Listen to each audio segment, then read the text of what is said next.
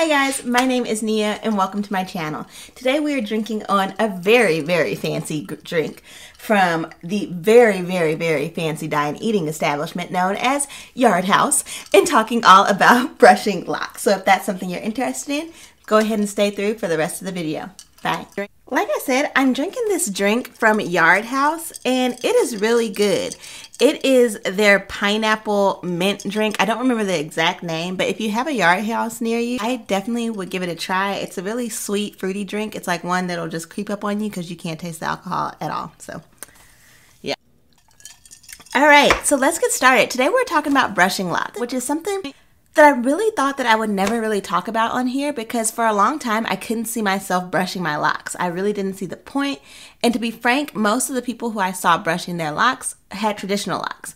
Now I welcome all different types of locks on this channel and I watch all different types of women with locks. I watch traditional locks, I watch freeform locks, but I have noticed that there are some differences in care based on like one, how you maintain your locks based on like if it's palm rolling or interlocking.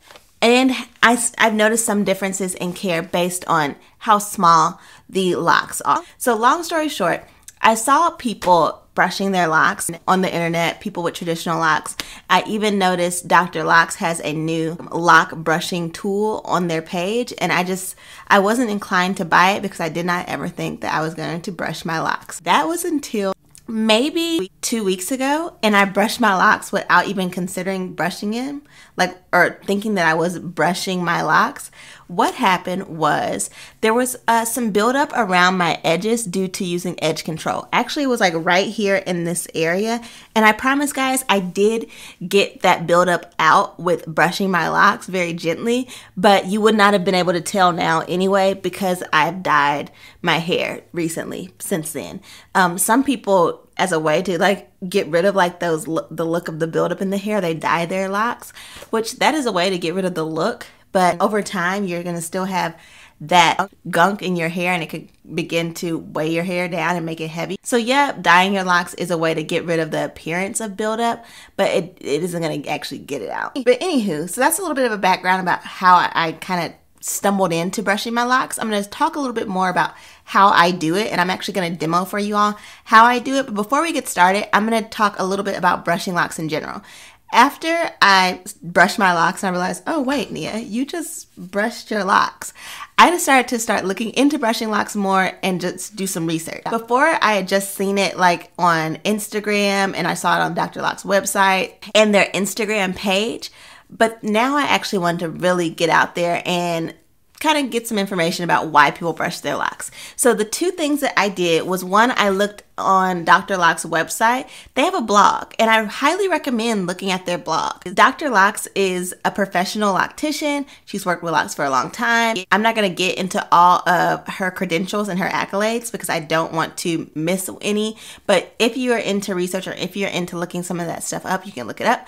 So I like going on their blog, and what I like about it is you can actually type in a topic in the search section and bring up the blogs that they have written about that topic. So what I did is I went to their blog on their website and I typed in brushing locks and then bloop, then their article popped up about brushing locks. I will also have that article linked below if you guys would like to read it. So in that article, I saw that they really highlighted 3 main reasons that people brush their locks, or 3 main reasons that they recommend brushing locks. And those reasons are: brushing locks can encourage growth, according to them. It helps eliminate frizz, or prevent frizz, not eliminate. We've talked about there's no way to completely eliminate frizz before, but it helps prevent frizz, but also can help reduce lint buildup. And I was like, ding, ding, ding, ding, I'm onto something. I'm onto something. So I looked at that article, and then I will say I also watched Keisha Charmaine's video about brushing locks, and she essentially said the same thing to kind of help get out the lint and buildup. I will say I differ with her slightly on like her method of brushing, and I will go into that more.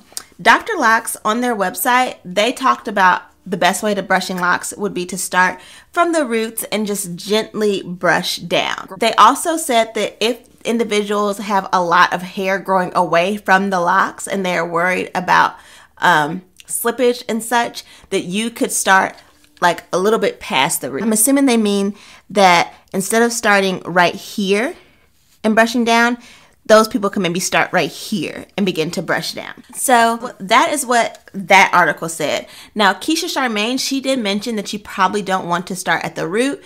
And she said, don't start at the root because of like slippage and all that jazz. Now, I'm going to tell you guys what I did. Before I did all this research, I was just really frustrated with like a little bit of buildup on the sides. And it wasn't a lot. I keep on calling it buildup, but I don't even know if I would call it true buildup. It was more just like some flakes that was causing me some frustration due to the last time I used edge control. I tell you guys that you want to try your best not to get your edge control actually like in your lock. And well, I did that. And so I needed to get that little bit of buildup out of my lock. And so what I did is one day I took this here brush. And this is just a brush that is my husband's brush. He uses it to brush his hair. I don't have a link. He got it from a beauty supply store. For those of you guys in the States, I know like every place I've gone to in the States, they have like black beauty supply stores around, and you can pick up like a brush like this. So this is a soft bristle brush. It's not one of the like the really, really hard ones. He has a few, and I picked up the softest one he had in there. And all I did was I just started like brushing like in like little swoops around my edges to get that buildup out. I also used the Dr. Locs pre-poo when I was doing that to get that buildup out. I have a full review of all the Dr. Locs products linked below if you would like to know my full thoughts on those products. If you have already watched the review that I did on the Dr. Locs products, I have a brief update on the pre-poo. In the Dr. Locs video, I did say I could not really smell the apple cider vinegar in this pre-poo. The key ingredients in this pre-poo are apple cider vinegar, sea salt, water, and witch hazel. That is what they're using to help clarify the or begin the clarification process of the locks and the scalp. Now that I've been using it to kind of help brush out some of the buildup around my edges, I do smell an ACV scent.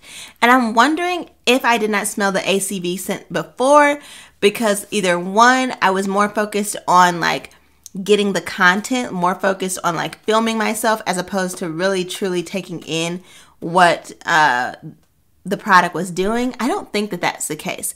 Here's what I think may be the case. I didn't shake the product before I used it. I wonder if I was spraying on primarily water. While it did have a scent before, it wasn't like that ACV scent. Now, mind you, I can smell the ACV, but it's not like horrible. I don't like the smell of apple cider vinegar at all. It makes my stomach hurt. It makes me feel like I'm gonna vomit. This product doesn't make me feel like I'm gonna vomit or make my stomach hurt, but now that I've used it for a while, I can kind of get like a little tinge of that ACV scent. I do really like using it around my edges and then just kind of brushing it out. I didn't really truly brush like my locks, like brush it down the length. The only time I've really done that is if I'm trying to sleek my hair into like a low pony or something like that. I'll push my hair back and I'll just use this to brush through. But yeah, that is how I have been brushing my locks. Like I said, I never thought that I would brush my locks before. I just thought it was something that didn't make sense for my locks, but I have been enjoying brushing them. Brushing them has helped keep that buildup and like lint slash like flakiness out of my edges where I do use edge control and such. So yeah, I've been enjoying it. Something that I want you guys to consider is, while I did start at the roots, which is something that Dr. Locs said to be careful about, and Keisha Charmaine urged against that, I was doing this fairly lightly. I wasn't like going very hard. And Dr. Locs also mentioned that it's more dangerous for those who have locks or have hair growing away from the locks. And typically that happens more with looser texture hair. And for those of you all who do not know, I have 4C hair. And so slippage and stuff isn't as much of an issue that I struggle with in my natural hair journey slash lock journey. So yeah, that is where I'm at right now with brushing my locks. I'm going to continue to do it. It's not like on a regimented, time frame or anything like that. I'm just going to continue brushing them as needed whenever I have that buildup to kind of get everything out. Another thing I would like for you guys to be mindful of is the fact that I have mature locks and that individuals with baby locks, this could be damaging to the locks. Somebody brought that up in one of my comment section that, you know, I have mature locks and then this is not, you know, very conducive for those with baby locks, or it could be dangerous for those with baby locks. And I completely understand. I may not be able to give this disclaimer in every video in the, you know, the whole I have mature locks, be wary for baby locks. I've done videos out there where I kind of give my idea, or not my idea, where I kind of go through my baby lock routine, and so those are out there. Just know that these things that I'm talking about and these tips that I'm talking about most of the time are pertaining to individuals with mature locks. Something I want to encourage you guys to do if you do decide to brush your locks is to make sure that you maintain like a gentle hand. You don't want to go at it super heavy-handed, and then you also want to make sure you have a brush that has softer bristles. I kind of talked about that at the beginning, but I definitely wanted to reiterate that this is something that should be done gently and something that should be done with a brush with softer bristles. And that's about it. So that's really all I have to talk about when it comes to brushing my locks. It's not like a big shabam, which is why I don't have a lot to talk about in this video. This is what I'm doing. This is what's working for me right now. And I will just keep you guys updated on how things go with me brushing my locks in the future. Once again, thank you guys so much for watching. And I will have those the two references that I mentioned in this video linked below. Peace and blessings, guys. Bye.